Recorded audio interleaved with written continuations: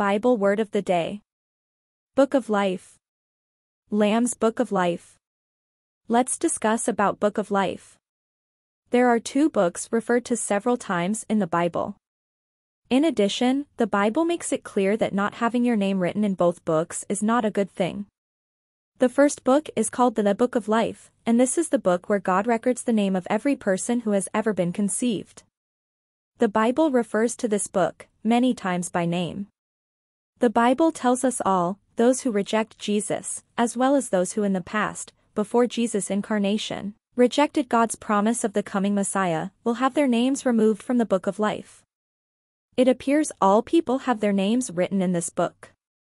However, once they reach the age of reason, if throughout their life they never seek after God and accept Jesus as their Lord and Savior, then their names are removed from this book. The Bible also makes it clear that anyone who truly seeks after God with all their hearts, truly seeking to know the true and living God, that the Lord will make himself known to them. There is also another book the Bible talks about, and it's called the Lamb's Book of Life. The Lamb referred to here is Jesus Christ our Lord. Jesus is called the perfect Lamb of God, because of his sacrifice for us on the cross of Calvary. Also, an important point for us to remember is the Exodus story of Passover. Passover was a picture of Jesus to come, showing us the need for his blood shed for us.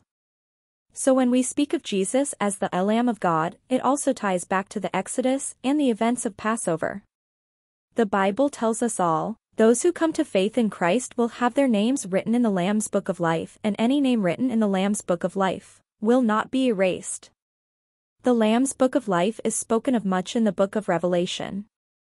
John in his letter to the 7 churches uses it as a means of condemning those who will follow the Antichrist. And finally, God tells us in his word at the end of this age, at the time of judgment, God will open these books to judge both the living and the dead. All those not found in these books will be condemned to hell. However, those who place their faith in Jesus will not face this judgment. Instead, all believers will face the Bema seat of Christ. This will be a time of rewards given to believers for their faith in Jesus and what they did out of their love for Christ with the time, talents, and resources God had given them. Let them be blotted out of the book of the living, and not be written with the righteous. Psalms 69 verse 28. And I urge you also, true companion, help these women who labored with me in the gospel, with Clement also, and the rest of my fellow workers, whose names are in the book of life. Philippians 4 verse 3. And anyone not found written in the book of life was cast into the lake of fire. Revelation 20 verse 15. The next day John saw Jesus coming toward him, and said, Behold the Lamb of God who takes away the sin of the world. Gospel of John 1 verse 29.